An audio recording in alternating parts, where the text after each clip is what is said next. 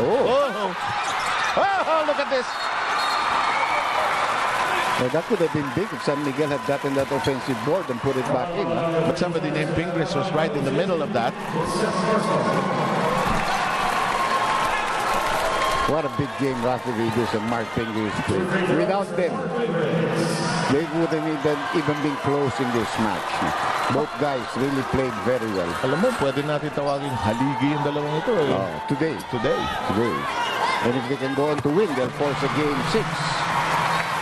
Now, San Miguel has only one timeout left. Yes. So, one timeout natitira. No more 20-second timeouts ang natitira diyan. Boy, with the way this has gone, looks like the schedule both teams will include basketball, definitely.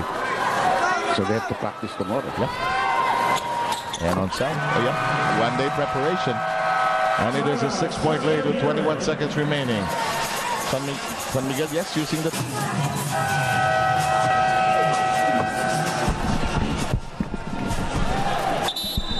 We're down to 21.2 seconds in this game.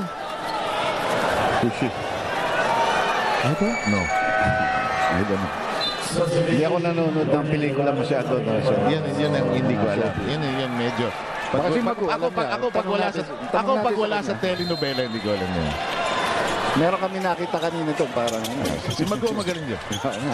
Tinatanong ko nga sa kanya. Oh, that looked like goaltending to me. Yeah. Malayo pa ito, ha? And Ryan calls his timeout. They've even used Tugade now. In the meantime, a timeout has been taken 15 seconds to go.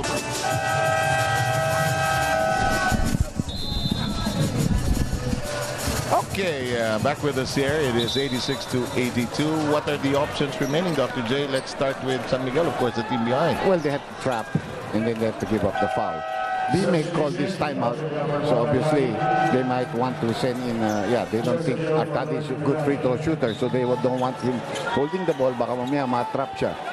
Well, San Miguel will throw everything here. They're releasing from Washam, but they know that ball can get back to Washam after the inbound. No? Always the deadliest player on the floor. Talaga ito si Washam. Oh, look at that smart move. Tumalikod ka sa akin. The Philip Cesar move. Yeah. He did it first in the PBA. You may not know Philip Cesar, but we'll call it that. That's the perfect call for that, Dr. J. Look at this. Nag-iimbaw siya. Sa likod yung hindi ngayon sa likod. Tapos he laid it up. I actually hear the voice of Philip Cesar as you say this, Dr. J. As you said it, Dr. Tumaligod eh. Pasa ko nga. And again, Roger was just put in there just in case siya ang fouling. They send Artadi back. 87-82. 12 for 13 from the free throw line. When you let him get too many free throws, you're in trouble. Yes, indeed. That's where he gets his points. That's not going to go, and that might be it. In turning point, San Miguel is no longer going to foul. That foul of Santos, I think that was it. The turning point. And look at this. This series is extended to another game. It is still 3-2 in favor of the Beermen, but this schedule is stretched. In a short while, Magumar John will catch up with a guy who has given everything in this game, Dr. J. Yeah. One of the two guys that really gave everything.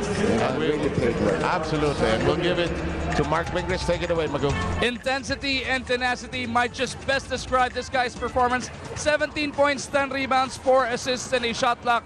Ping, bago ka sumagot, ang unang tanong ko, saan ka lang walang tama ngayong game na to? Siguro sa ilong lang. Ilong lang walang tinamaan. What a performance for you. Ano ba tungkol dito sa BMEG Derbies? Ano ba tungkol sa grupo ng player na to ang hindi sumusuko kahit kailan? Para sa amin kasi hanggang may bukas talagang lalaban kami. Bilog ang bola. So ganun ang puso ng BMEG. So a double-double performance, 17 points, 10 rebounds. Imbitahan mo lahat ngayong darating na Sunday. What a game that is gonna be. Well, manood kayo. Supportan nyo ang PBA. Binabata ko rin pala ang mami ko, kuya ko, ate ko, mga pinsa ko sa Corner Boys, mga Prado, Kasupang, lahat ng mga pinsa ko na dyan. Congratulations once again, Marc Pingris. So they are going to go to Game 6, 7, Dr. J. Thank you very much, Mugu. Well done. Dr. J, the parting shot from you. Well, you know, they still have a lot to catch up with. San Miguel just didn't get the game from the guys today. Remember, Washington didn't play that well. Oh, yes. Scoring-wise. Okay. And Santos fouled out. You're absolutely correct, Dr. J. Thank you for joining us, and thank you to Mago and our entire production team. Up next, the three Musketeers. Miko, Alex, and Gino. Take care of Talk and Text against Alaska. That series is all tied up. One more game in the offing for our series, San Miguel against Beermen Reavies. It's still 3-2. More to come in the PBA. She enjoyed. We hope you did too.